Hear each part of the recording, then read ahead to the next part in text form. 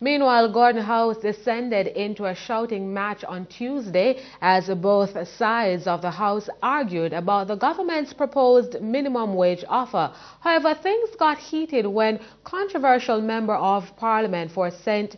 Catharines Southwest, Everald Warmington, referred to Youth and Culture Minister Lisa Hanna as a Jezebel.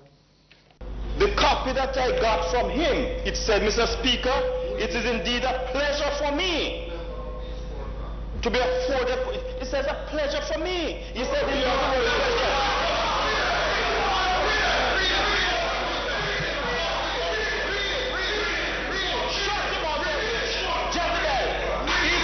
He said he did not use the word pleasure. Don't ask me. He said he did not use the word. I shall not say that. Mr. Speaker, regardless of it, he said he did not use the word pleasure. And he said, Mr. Speaker, calm it down. Mr. Speaker, not you what? Mr.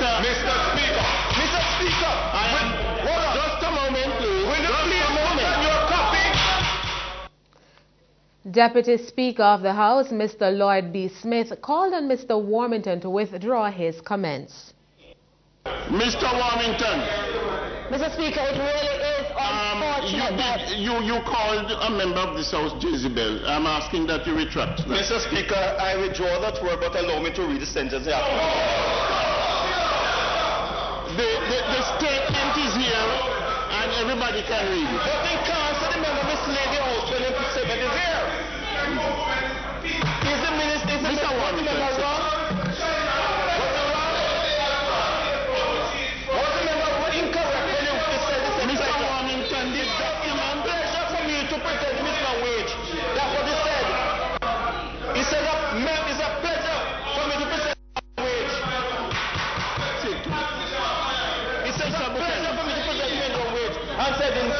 If this continues, I am going to adjourn the House.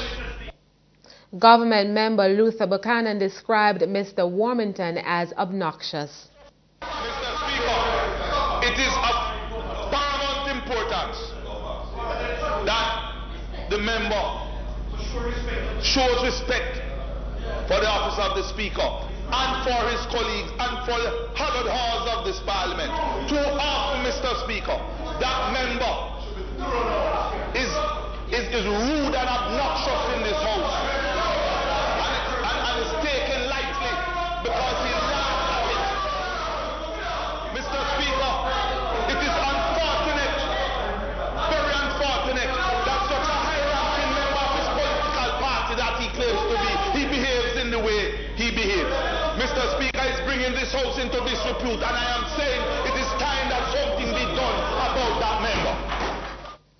Meanwhile, Ms. Hanna took to Twitter on Wednesday calling for disciplinary sanctions against Mr. Warmington. In her post, Ms. Hanna said Mr. Warmington is misogynistic and obnoxious. She said, quote, "Much as I would prefer to be surprised at such grossly unparliamentary behavior by a colleague, I am forced to confess that Mr. Warmington's misconduct is no surprise. Based on his history, he seems to have a problem with women in general and an obsessive compulsion with me," end quote.